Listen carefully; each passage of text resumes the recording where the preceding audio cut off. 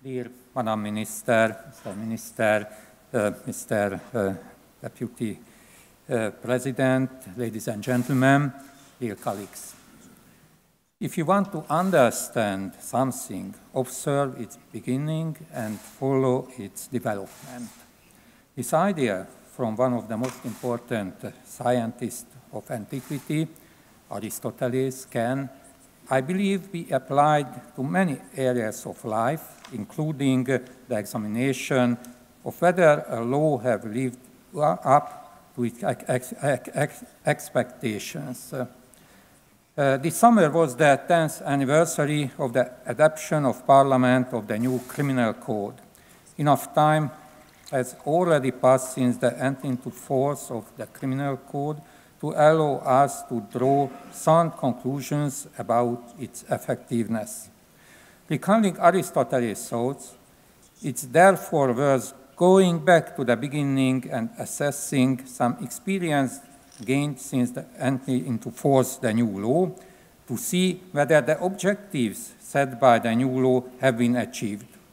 In my presentation, I would also like to really briefly, address some challenges of substantive criminal law that we will face in the future and how the criminal code will be able to meet them. In the following, I would like to briefly discuss the origins and development of certain provisions in the current criminal code that have brought changes with respect to the most important constitutional task of the prosecution service, namely the enforcement of the state's criminal claims, and which, in my view, have contributed to the achievement of the legislative objectives. In the new criminal code, the legislator lowered the minimum age of criminal responsibility to 12 years for certain offenses. The change divided both lay and professional public opinion. Some saw the amendment as a violation of children's rights. Others said it was necessary on the basis of practical experience. I believe, and the last 10 years have proven this, that the solution chosen by the legislator was the right one. The law has created an appropriate transition in the criminal treatment of child offenders and juvenile offenders over the age of 14. The normative solution, which left it to the discretion of the judiciary to determine the capacity to see consequences of one's acts in specific cases concerning this age group, has made it possible to ensure that the children's rights are not violated, while at the same time it has helped to reduce crime. Since the Criminal Code entered into force, the Prosecution Service has filed indictments against close to 180 juvenile offenders who had committed crimes between the ages of 12 and 14 years. In most cases, the indicated crimes included robbery, plundering, assault against a person entrusted with public functions, but particularly grave crimes against life also occurred. The past 10 years proved that, in order to protect the interests of the society, tools of criminal law cannot be avoided when handling grave crimes committed by the mentioned age group, but educational objectives fully need to be taken into account, of course. The new criminal code contains another amendment in connection with obstacles to punishability, which is worth mentioning. The need of society to have stronger guarantees available for victims to prevent unlawful attacks could be felt even when concrete cases were handled. Similarly to the lowered minimum age limit of criminal responsibility, situational lawful self-defense, which was introduced as a novelty, generated significant debates. Potential victims' rights to life and bodily integrity have clearly strengthened by the fact that legislation has created an irrefutable presumption of law which states that cases set forth by the Criminal Code have to be regarded as if the attack also aimed at killing the person who was defending himself.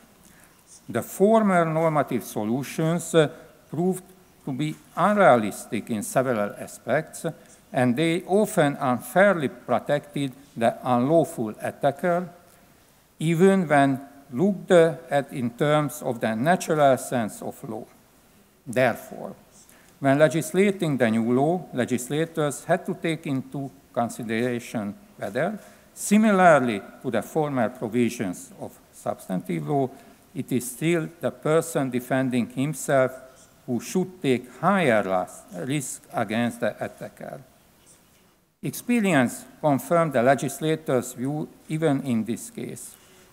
This legal instrument works effectively without the infringement of fundamental rights, and the currently effective regulation of self-defense clearly intensifies the efforts to reduce crimes. As far as the prosecution service is concerned, no cases can be mentioned where the use of situational lawful self-defense led to exercising excessive arbitrary power. The legal instrument works in practice within the framework of rule of law. One of the codification guidelines for the new criminal code implied by criminal policy was to have stricter provisions, as was mentioned by Minister Péter. This process already started in the final years of the former criminal code and consistently continued with the legislation of new code as well. Having gathered practical experience, we can confidently say that making legal provisions stricter was not an arbitrary and excessive measure. Statistical data also show that the reduction of crimes within constitutional limits has successfully started. Several tendencies could be highlighted in connection with making provisions stricter, but time constraints allow me to mention only a few.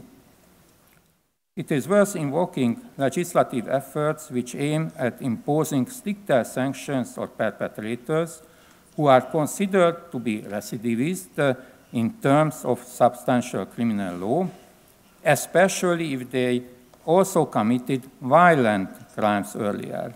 The normative conditions for this are given, and the prosecution service tries to enforce this in all cases. However, the final outcome, of course, is up to the court.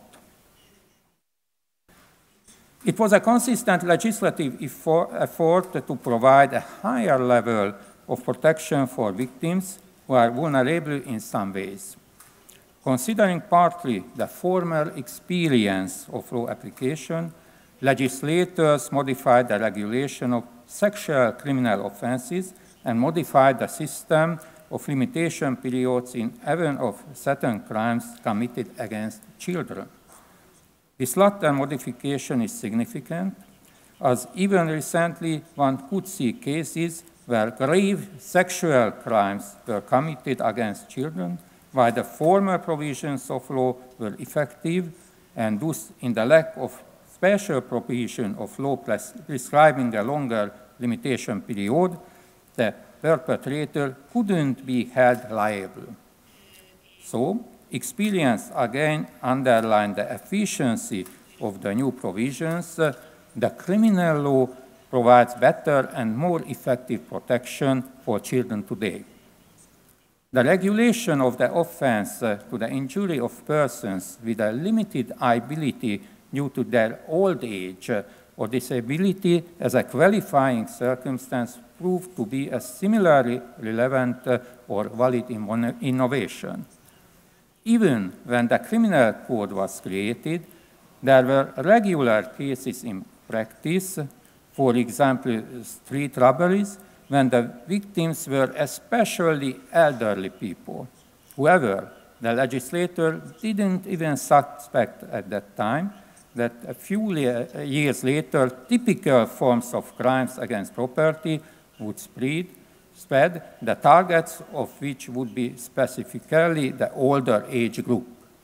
Nowadays, innumerable cases occur, the subject of which is the so-called grandchild frauds.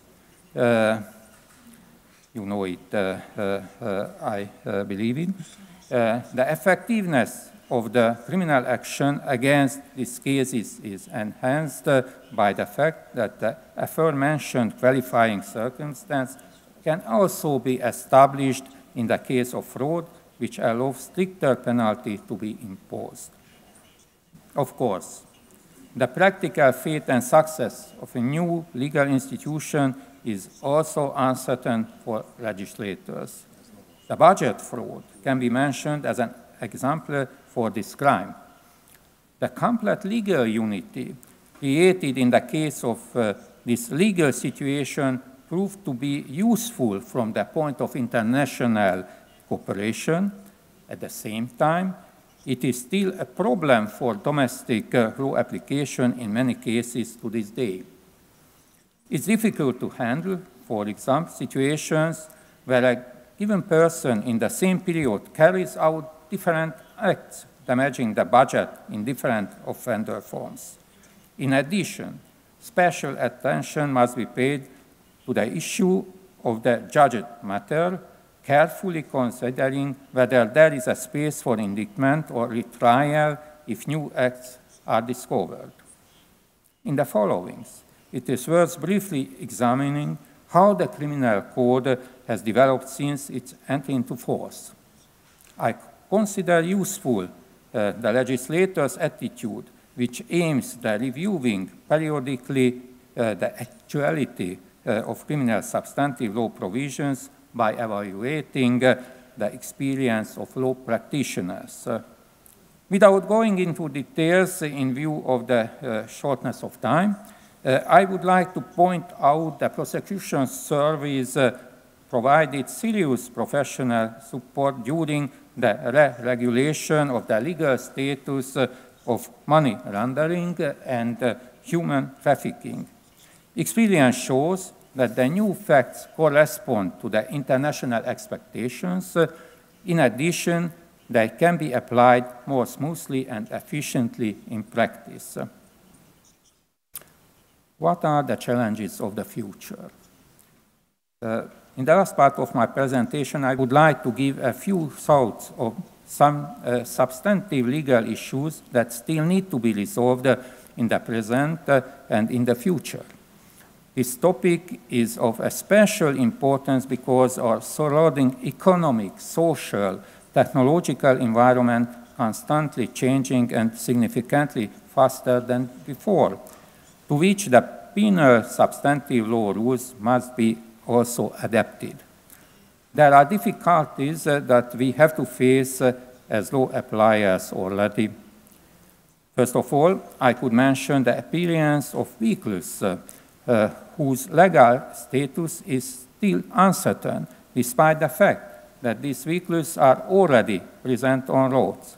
In the absence of clear regulations, the prosecution service uses legal interpretation methods to try judge uniformly the cases affected by this, and in accordance with the principles of rule of law, however, legislation will be inevitable. The evaluation of cryptocurrencies can also be classified as one of the substantive law issues to be resolved. This means of payment, like other types of them, can be the object of crimes, but at the same time, they can also be used to realize property acquired through criminal way. Whatever the case may be, it is questionable whether the available substantive legal solutions can be applied. I can almost certainly say that this problem will not be solved by methods of law application alone. Finally, I would like to touch on two issues regarding the near future. On the one hand, the issue of artificial intelligence in connection with the classic dogmatic principles of criminal law will surely not be applicable. The commercial appearance of fully self-driving cars and the operation of economic companies managed by artificial intelligence will fundamentally change the usual criminal law thinking.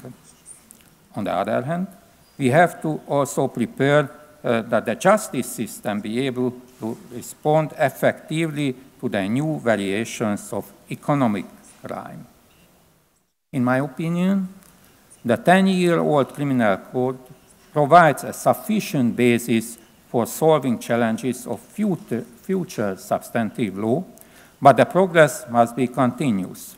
The prosecution service is usually the first which faces the substantive law difficulties of a new phenomenon. We are who have to decide which substantive law relevant facts should cover the proof. For effective law enforcement will continue to be indispensable that the legislators constantly pay attention to the signals of the law enforcers and legislation be modified to changing circumstance in time. Very important in time. Thank you for your kind attention.